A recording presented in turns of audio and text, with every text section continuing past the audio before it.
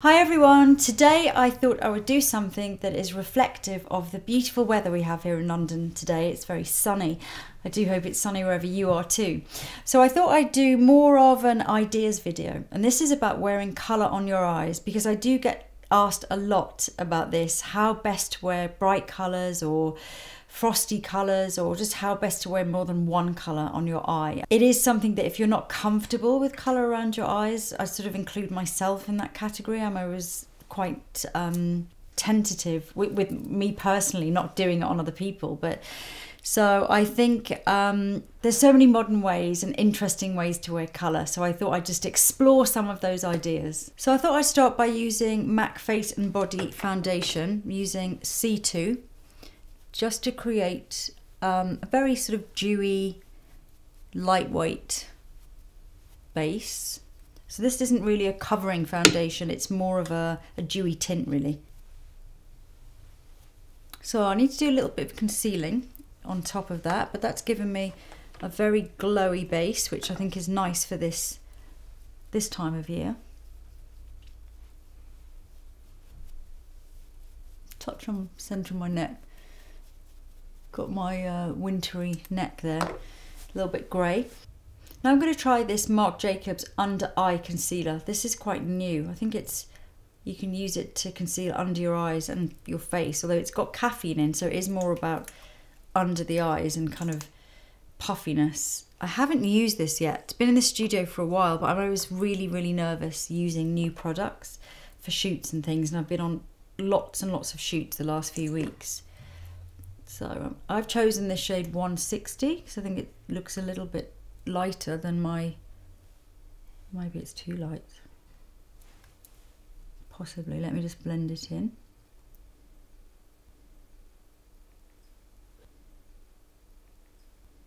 That should be okay once it's blended in. Yeah, I'm always I like to use it on myself for a while before I decide if it's going in the kit. So I'll definitely be trying this one out. If you've been using this, please let me know in the comments. Love to know your thoughts. So I've finished the rest of my base. I've done a little bit of lip, eyebrow and mascara. So straight into eyes. So I thought I'm going to start quite bold, and a really nice way to wear colour on your eyes is just to wear one colour, really simple, and just as a wash. So if you are someone that really likes to have a shaded socket line, you might want to do that first. So if you like to have kind of, you know, a little bit of a neutral shade in your socket line just to give you depth, then go ahead with that. I have pigmentation on my eyelids, so I usually have that anyway, but I'll show you what I mean by that. If I was to add, say, a little bit more depth, so this is a slightly taupey brown shade. So if I was going to use a colour all over, I might want to just do that first, or I can always do that on top, but just to give myself a little bit more definition. So for this wash of colour, you can either use a powder. I'm going to use actually this colour, which is more of a pastel-y green colour. Pastels sound like they're going to be quite easy to wear because they're light. They're actually quite difficult to wear because there's a lot of white pigment in them. So they're quite unnatural looking, particularly if you are tan or a deeper skin tone. So beware of pastels in general. I am going to use one just to show you how lightly we can do a wash with this. So you can see, you could just either just put it onto the eyelid, so you still got your colour there, your shaded socket line, but you're just starting to get a pop of colour. And in terms of the colours you choose, really there's no rules. You just have to choose colours that you like, I think. And you'll soon know if you try a colour that if it looks bad. Although I tend to think most colours can work on most people. It depends what's on the rest of your face. So often colours that you put on first, you might think that's not great, but then when you blend it with, you know, you've got your blush on and your mascara, and maybe you've had a touch of eyeliner, you'll suddenly be like, oh, it actually looks really fresh. So when you're doing a wash of colour, you really do want most of the colour to be behind the lashes, and then it almost to fade to nothing up into towards the brow.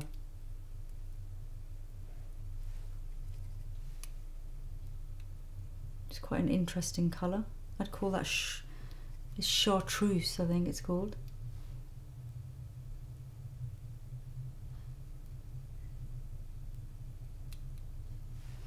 And what's nice about just doing a wash of colour, one colour, firstly it's easy. It does always look modern because it's not that complicated cut crease with all the different colours, so there is a modernity to it.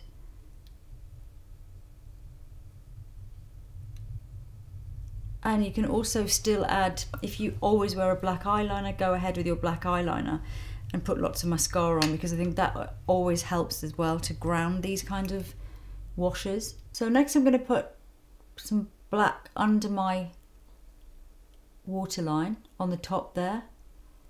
This is a really good thing to do if you're using a colour, particularly a light colour like this. And also plenty of mascara. In fact, I shouldn't have put mascara on before I did the eye makeup. That was silly because it's now the powder's got into the lashes. So I'm going to add a bit more mascara.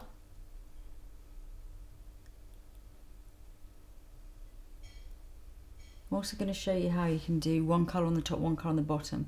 But already that feels like feels very summery, very fresh. And although I'm someone that doesn't wear a lot of colour on my eyes, I wouldn't feel overpowered by that, although the colour is obviously extremely vivid. Another way to do it is using a colour which is not matte like this one, and to use a colour which has a little bit more of a shimmer in it. So if I was to go for another bright colour in the green family, but say this one that does have shimmer, and then it's just shimmer's just so much more forgiving. So this has a gold shimmer to it. So I'm still getting that colourful effect. Just get my mirror. Again, a little bit more on the actual eyelids. So that just gives quite an easy wash of colour, and somehow having that frosting or the pearling just helps you to blend it so much better. It's just a little bit more forgiving because of the way it catches the light, but you still get the feeling of having colour on your eyes. I think I'm going to use this time, instead of doing the black under the eye and the more of the liner effect underneath, I'm going to do a liner on the outside. And this again is such a nice way of wearing colour. So this is a deep, almost teal greeny blue colour, and I think even if you don't wear the colour, the wash of colour on the eyes, and you just want to like get into colour but in a really easy way, then using a coloured liner is the easiest way you possibly can.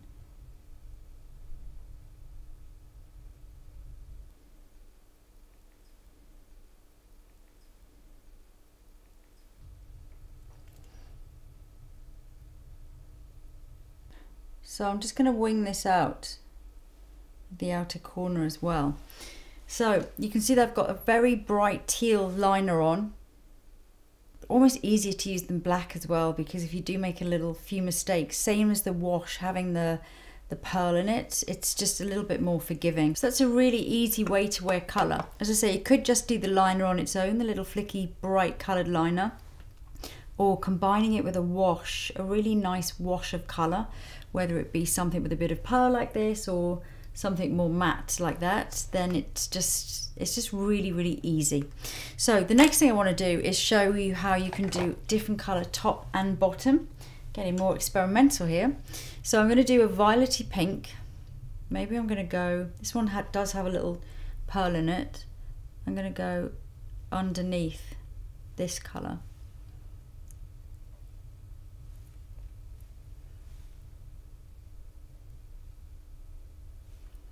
Getting very ice creamy now. What is it? Neapolitans with the pink and the green stripes.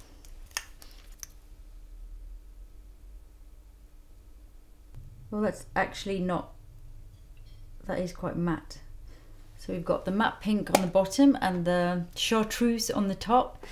And then because of that is quite matte, you could just leave it like that, or you do need a little bit of mascara as well.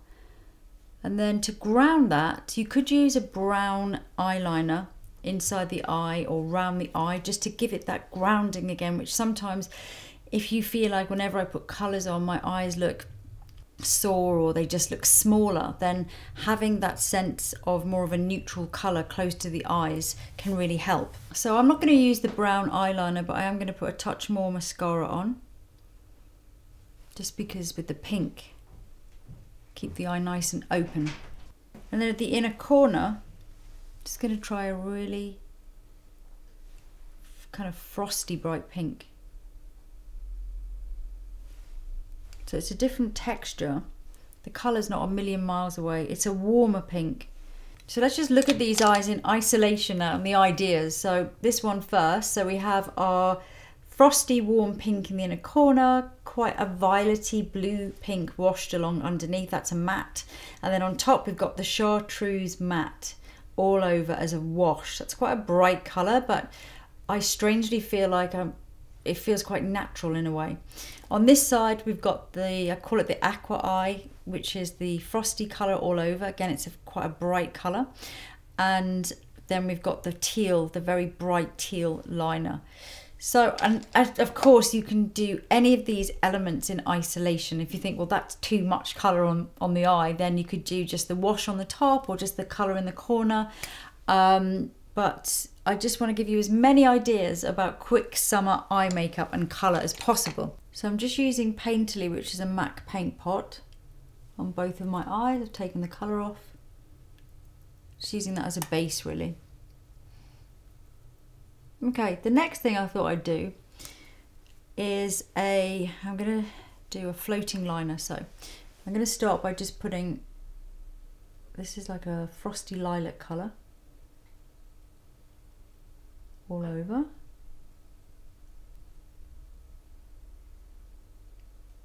And I'm going to use this blue Fenty eyeliner on top. It's quite an electric kind of 80s turquoise blue. I mean, that took about 5 seconds to do that liner and the wash of colour.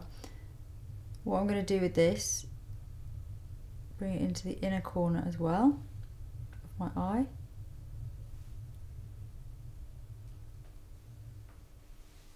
And then I'm going to wing this one out, but I'm going to map it across here. So it's almost going to be like what we call a floating eyeliner, which means that it's not exactly in the socket. So if you rest your eye and sort of look ahead, and then you draw the liner so that it's visible as a floating socket pencil. So just warming up this pencil a little bit. And then drawing a line. And you could just do it as one line like that. You could do it as a join up, so join between your bottom line and your top line.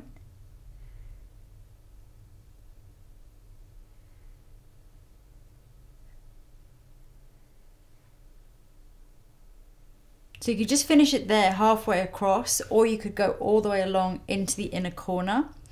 I'm going to only go halfway across because I quite like the effect of just seeing the two lines at the outside, but I am going to do a little bit of blue underneath. So I'm going to go into my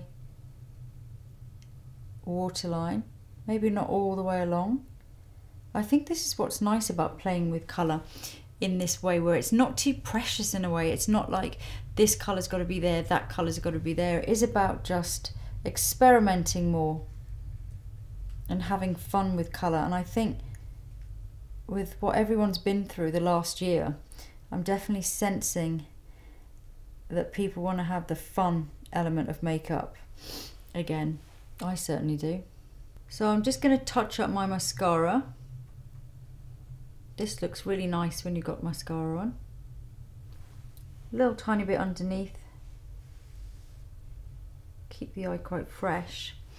And then you could add a bit more colour if you're feeling, you know, while you're experimenting and playing. I might add gold. I quite like blue and gold, but just one little tiny bit there. Just at the underneath in the corner there. Quite like that. And then maybe next to it I'll do a little bit of the lilac that I did on the top. This is like daubing colours really. And then I'll touch up my concealer. And finish off with mascara. So that's a playful floating liner. So on this eye, I think I'll do a wash of yellow, and this is like lemon, I should say, to start.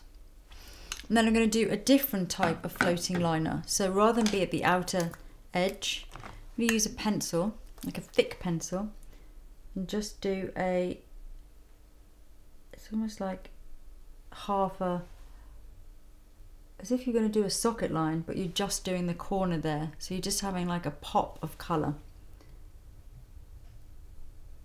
The fat pencil is quite nice because it's easy to use, so it's not like about doing a line, it's more about a shape. But I do love to also do this type of liner by using just eyeshadow. So just wet a brush. This is a very metallic orange, just normal eyeshadow. And then I'm going to go over the top of that with more of a thin line. This is nice as well because you get the thin line in the centre, and then around it you've got the diffusion of the fat pencil. So you just have a little kind of hint there. And I'm going to do this underneath at the outer edge as well. So you have the orange sort of top and tailing it. And I might even just flick that orange up there. So you've got two different opposite ends of your eye. You've got the orange and then you've got the lemon just smack in the centre.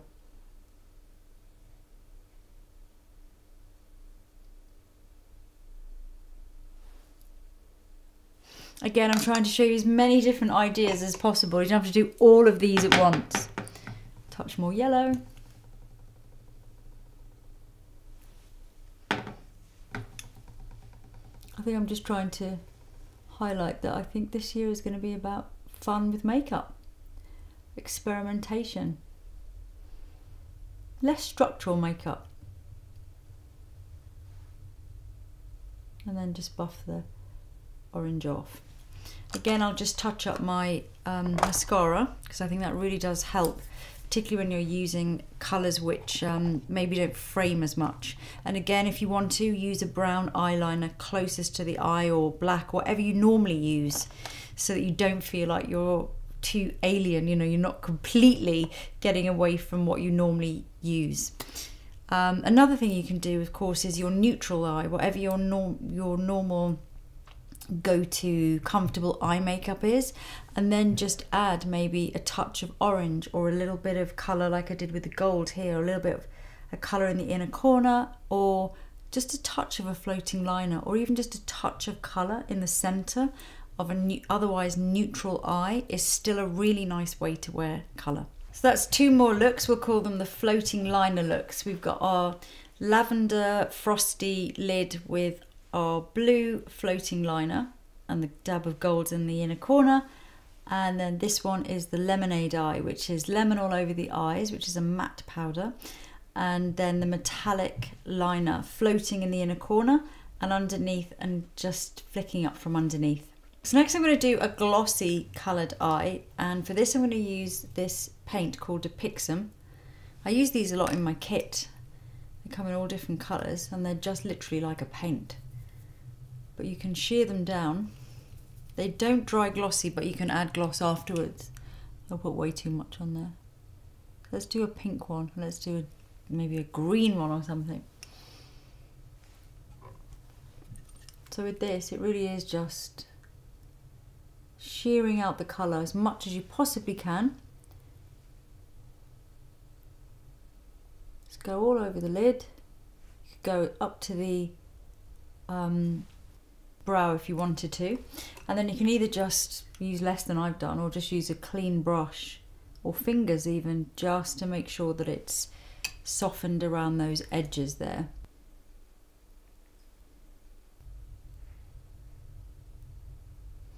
Then this sets. There's different ways you can work this. I might do both eyes pink and show different ways to work it. Yeah, I'll do that. Since I've squeezed out way too much, I don't want to waste all of that. So we'll do the other eye as well. So for the first one, I'm going to use this, which is Janessa Myrax, and this is one of her colour fixes. This is like an eye gloss, we could use it on the face as well. And this one has some pearl in it. So it's going to add some shimmer. This is what I'm going to call my candy floss eye.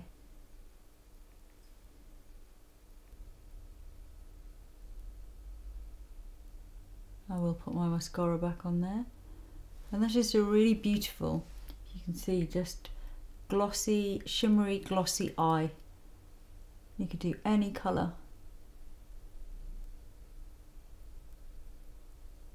It's just very simple. For this one, I'm going to do sort of like a butterfly eye. I did this look on Cara Delevingne for the red carpet. It's over 2 years ago now. Wow, that's gone fast. And it kind of started this trend for just daubing on lots of colour on the eyes, and particularly for the red carpet. And I also did a lot of Dua Lipa's looks for her album that she just had out, with this kind of just daubing colours on and adding colours. So I still feel like this is a really fresh idea, and I still love this type of makeup. So you just need lots of brushes, clean brushes, and a base colour of some description, or you can do it actually just from scratch, but I'm going to have my base pink on. And then it's just really a case of daubing on colours. So maybe we'll have like a touch of this purple here at the outer edge, on top, and then maybe the same purple here, but maybe not too far into the inner corner. And then maybe a pale blue under here.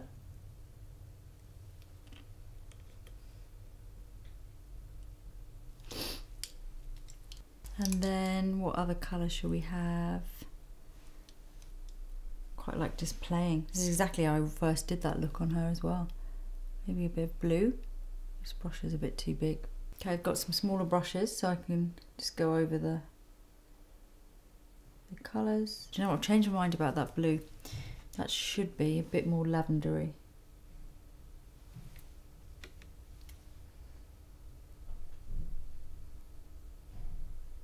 Just adding a touch more of the purple. And do a quick blend of my daubed colours. So I've put my mascara back on, and I'm very pleased with my colourful eyes. I think I'm just going to go back in with this deeper purple, just at the outer edge of my purple eye, just so that there's quite a bit of definition just next to the lash there. And then for this one, which now is looking quite minimalistic next to my other eye, I think I'm going to add a touch of this colour. I love this peachy colour. I use this palette loads. Just a little bit of peach there. This is a matte powder, so it's quite a nice contrast with the frosty, glossy. Oh, there's a little bit of shine in it, but not much. It looks quite good, I think, next to the pink. And then obviously, if you can imagine, two different looks. And then I think once you've done your colourful eyes, then you get more of a sense of what you might like to do with the rest of your face. I feel like I would just leave my lips exactly the same, but I would add definitely a little bit of blush and probably a bit of highlighter as well. So I'm going to do the blush, actually the pink blush will go with both of them, I think. So I'm just going to put a little bit of powder blush on.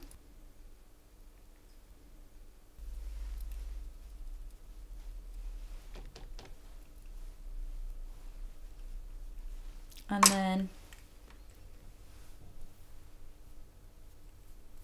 just a touch of highlighter.